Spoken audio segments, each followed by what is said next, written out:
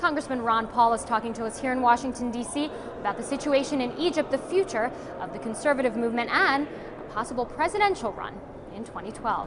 Congressman, thank you so much for being here. Congressman Paul, let's start off with Egypt. As usual, you have a very different take on the situation in Egypt, something that many lawmakers, most lawmakers, aren't even talking about. You say that this is our 30-year mistake, that this mess happened because of U.S. foreign policy. What do you mean by that? Well, we had a lot to do with Mubarak being in power and staying in power. Like, we subsidize him, we own him. He's our puppet dictator. He does what we tell him because he gets so much money. He's gotten probably $60 to $70 billion, and I understand his family probably has $60 or $70 billion stashed away in Swiss accounts and other places around the world. So we've owned him, and we're supposed to get, perpetual peace and cooperation, but in times, after a time, the people rebel against this. They know about it, and they see dictators as being nothing more than puppets of the United States government, and they rebel, and that's what they've done. So even though there's been stability, and we could afford it over those years, now there's no stability and we can't afford it anymore. So the sooner we quit this foreign policy of subsidizing people, and they say, well, he's our only friend. If we have to pay that much money for a friend, he's not much of a friend, the way I figure. And you go so far as to say, just stop the aid. Whether it is to Egypt or Afghanistan or Pakistan or Israel, just stop the aid. Do you think that would actually ever happen? Probably not. Not deliberately and, in a fashion where we legislate it. But it may stop when we go broke. What did the Soviet system do? They had to quit subsidizing everybody immediately, and they had to walk away from it. And the world survived, and Russia survived, everybody survived, with that. But I'd much rather see it come through legislation rather than waiting for a real crisis to build and have a monetary crisis. And under those circumstances, we just can't send them any more money because the money won't buy anything. So I'm trying to prevent a precipitous and a really disruptive system of it breaking down. People will argue, well, it's disruptive just to cut it off, but well, if you wanted to cut off 25% for 4 years, maybe that's a compromise, but my personal opinion is you just cut it off. But your critics would say, look, we have to look out for the best interest of the United States, therefore we cannot have a non-interventionist foreign policy, because it wouldn't help us, it would only hurt us. Well, I guess if they looked at the facts, they'd find out that intervention hasn't helped us very much at all, because if you look at how many Americans have been killed in Korea and Vietnam and the Middle East and around the world, and how much collateral damage there's been and how many civilians have been killed around the world, I would say that hasn't done us a bit of good, and it's helped move us toward our own bankruptcy. So I don't believe our national security required it. I think we're less safe for it. The threat of terrorism is related to our foreign policy, so I feel less safe because we're over there. I never feel safer for the foreign policy that we have today. Here's something that shocked a lot of people. This is something that you had mentioned. The Telegraph reported on it. It was part of the WikiLeaks revelations. The fact that the United States was actually supporting some of these activists that we saw on the streets for several years now. How do we make sense of that? Because surely the United States doesn't want to see instability there, but on the other hand, they were either paying these activists or supporting them. They were here in the United States. We're always involved on both sides. If our puppet dictator can last, we keep propping them up. When we see the tide changing, then I'm sure our CIA is involved in the opposition. They can be in early or late, or they try to pick up the pieces. That doesn't mean they have total control. We controlled the Iranian situation. We had the Shah in there for a while, but eventually the next revolution we didn't have control.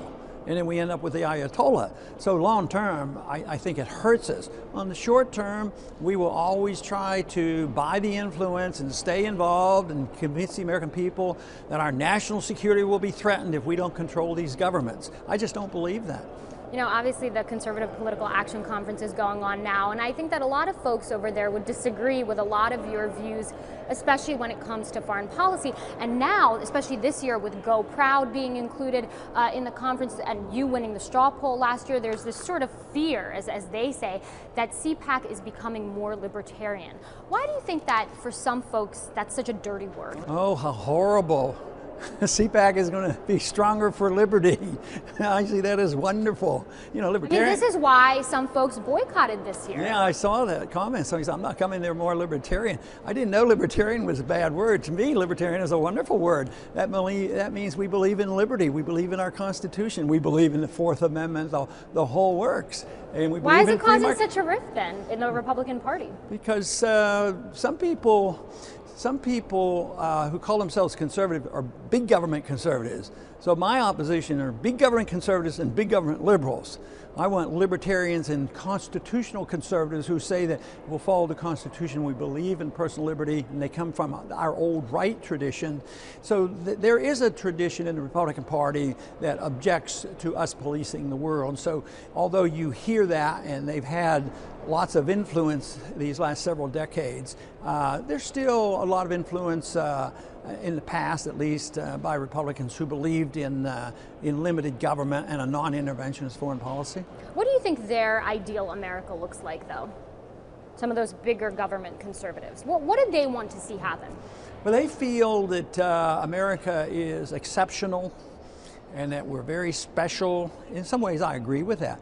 But their conclusion is because we're exceptional and so special, that we have this neo-Jacobinism where we have this moral obligation to spread our goodness even if we have to use force. And that was all what the French Revolution was about. See, the difference with me is I believe there's a lot of good traits and a lot of good qualities about Americans, belief in liberty and markets and freedom and sound money, but we should spread our goodness by setting an example. That's the difference. The idea that somebody would use force to make other countries act like we do or make individuals act like we think they should rejects the whole notion of liberty, because we reject the notion of using force to mold people's lives and change the world. So that's where the separation is on big government conservatives and more libertarian constitutionalists, because we believe we can persuade people rather than forcing people to accept our views and act the way we do. And you know, CPAC is usually a platform or perhaps a test for future presidential candidates. Are you going to be one of them in 2012? Well, I'm going to be a speaker at CPAC, but I have truthfully no decision to make. I am undecided, and some days I'm sympathetic to the idea because I have a lot of supporters urging me to. Then there are other days I think, well, you know, maybe I have better things to do or other things to do. So I am still undecided, and I have a couple months to make a decision. I don't know if you got a chance to see this, but there was an article circulating on the internet amongst your supporters, and the title of it was "A Radical Idea: Ron Paul Runs as a Democrat in 2012." And it basically listed all of the quote-unquote good reasons as to why you should run as a Democrat. For example, your anti-war views, the fact that you want to end the drug war, and many Republicans associate, you know, smoking a joint with immorality. Have you ever considered that, running as a Democrat? Yeah, I have, but then I realize it's impractical.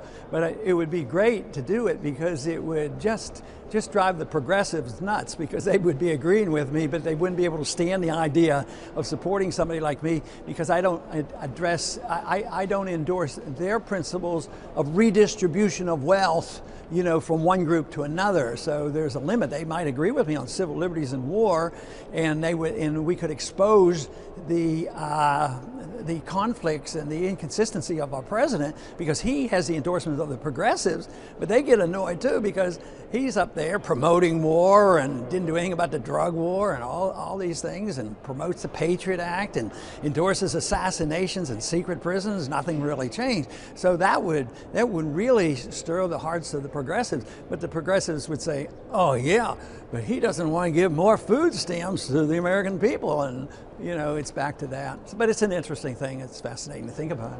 Congressman Paul, as always, thank you so much. Thank you.